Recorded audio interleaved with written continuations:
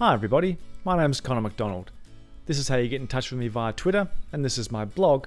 I'm one of the developer advocates inside Oracle, trying to make your life more productive and successful as a developer. This is the next of the KISS series of videos, keeping it simple with SQL, focusing on partitioning. These are short 2-minute sessions with a strong developer focus because partitioning is often seen as the realm of the DBAs. In this session, we're going to build our very first partition table. We're going to look at range partitioning because that was one of the first forms of partitioning that came back in Oracle 8.0 way back in the 90s. Time is probably the most common dimension for partitioning a table, and let's look at that example now. Here I have a sales table. It's got 4 months with data in it, and already it's getting too large and unwieldy to query. What I'd like to do is break that table up into its individual months, store them as 4 physically separate segments, and so on throughout the rest of the year. This is how we do the DDL for a partition table. Here's the starting of our create table command. It just looks like a normal create table command. We're going to use the T-stamp column to be the column by which we define the partition. This is how the partition syntax looks. First of all, we have the keyword partition by range, and then we nominate the column or columns onto which we're going to base the partitioning scheme. Here's our first partition, P01. Any value that comes in for the T-stamp column less than 2010 January 1st will go into partition P1. Here we have partition P2, it's defined as timestamp less than 2010-02, which is February.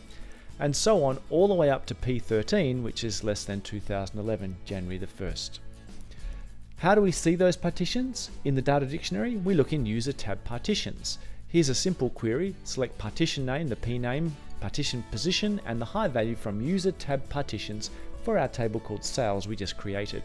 And you can see we actually have the definition there in the high value column. It actually contains the syntax of the date we used, the timestamp value in this case, the positions P1 up to P13. Now you might be thinking, surely to define each partition, we need 2 dates. We need where the partition starts, in this case the 1st of February, and we also need where the partition ends, at the end of February. Yet when we define our partition table, we only specify 1 date. How do we somehow infer the start and the end date? Well, range partition boundaries are capped by the upper bound. To explain that, what we have is a throwback to our old high school geometry, which is the concept of inclusive and exclusive. When we define a partition, it starts from a value in which is inclusive, and it goes up to, but not including, hence exclusive, a known high value. So when I have a partition definition like this, here's 2 of the partitions from our sales table. For partition number 2, we can see we're saying it's definitely less than 2010 February 1st. It doesn't include that value, that would go into the next partition. Whereas the starting value for partition P02, it's defined as the upper value of the previous partition.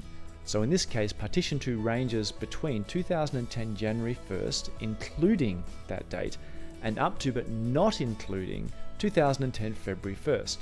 If anything, I've named my partition badly here because P02 actually refers to January's data, not February's data, but it helps illustrate the point. You can run this script yourself by clicking on the live SQL link that you can find in the YouTube description.